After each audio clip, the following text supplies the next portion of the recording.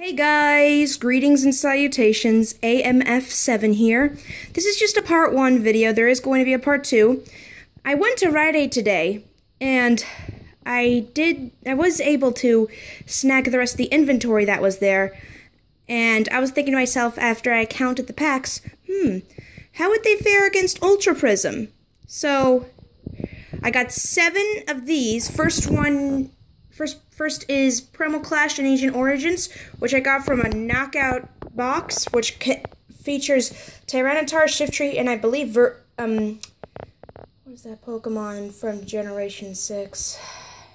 Oh, dang, I forgot.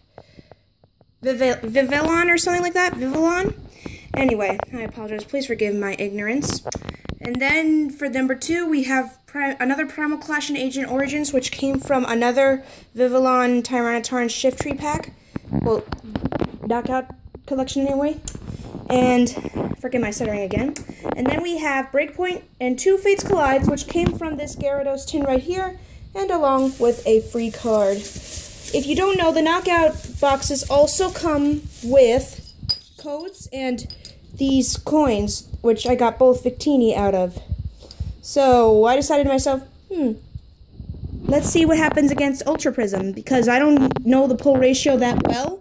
All I know is from the Sun and Moon sets, Crimson Invasion right now is at the lowest pull rate at this point for anything good.